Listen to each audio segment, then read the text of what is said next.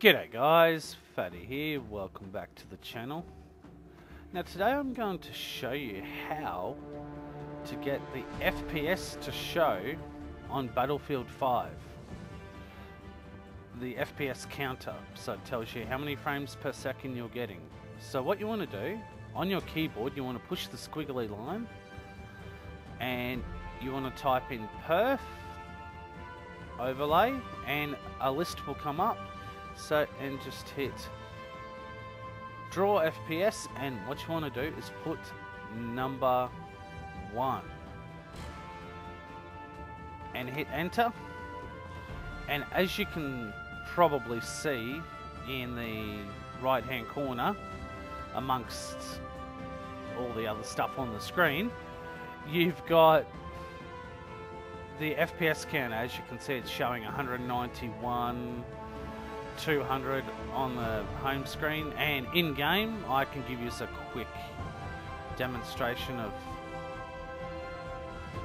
in game. Let's just jump in to hit list Arras,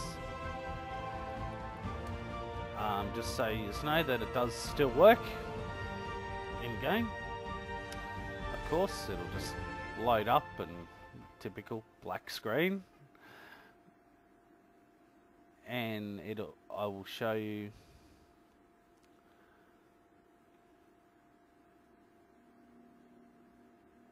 how to do it, and you can skip some of these.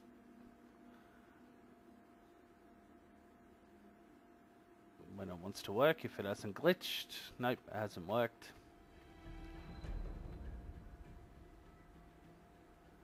And we skip that. And we go ready, and as you can see, the FPS counter is actually working. See, it's still showing in that right hand corner. As you can see, it's not static or anything like that, it's working perfect.